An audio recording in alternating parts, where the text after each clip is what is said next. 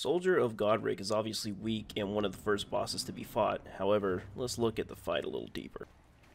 I'm one-handing my weapon because the fight would be over way too quickly, and I wanted to see the majority of attacks, if not all of them. Running in circles may look silly, however is an effective way to bait and explore attacks from my experience with the From Software games. There's no complexity with this fight, since every attack I saw could require the same follow-up. I remain outside the general damage detections, then react with an attack, which is basically it. There's no special patterns to be concerned about. The arena vaguely reminds me of the second Guardian Ape fight in Sekiro, so it's pretty ordinary at this point.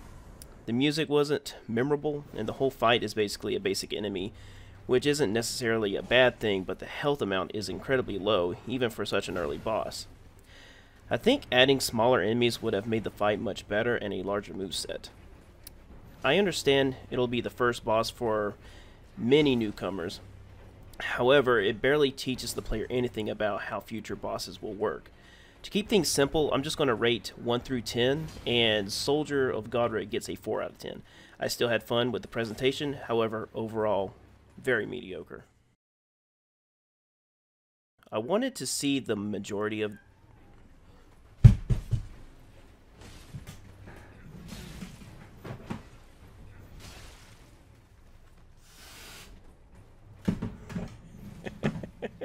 had to scare my cat away.